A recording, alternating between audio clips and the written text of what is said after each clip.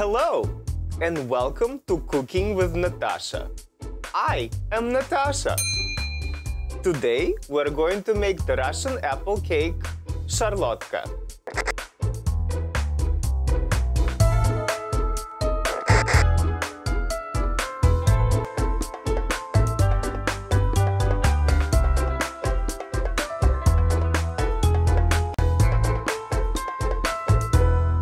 When you think Russian, you think, vodka.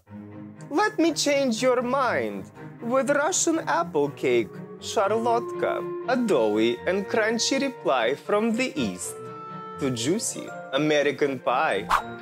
First, you'll need 3 apples, 3 eggs, 1 cup of sugar, 1 cup of flour, 3 spoons of sour cream, 1 teaspoon of salt, round or square medium aluminum pan, oil of your preference, and plain breadcrumbs.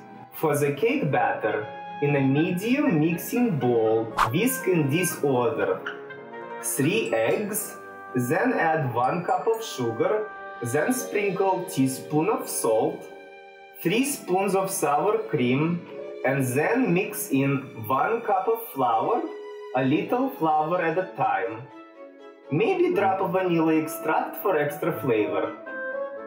Next, prepare the aluminum pan by coating it with oil and sprinkling, then shaking to level the breadcrumbs, making the cake's bottom layer. Next, prepare the apples by peeling them and cutting them into cubes.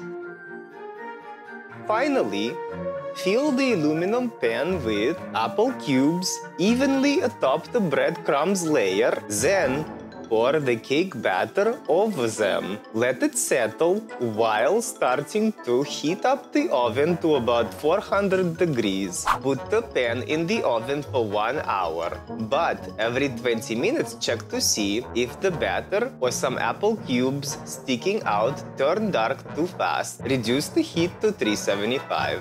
It's not easy letting the cake cool before digging in for a slice or two. But I do recommend serving it cold with wine or tea or coffee. A perfect dessert.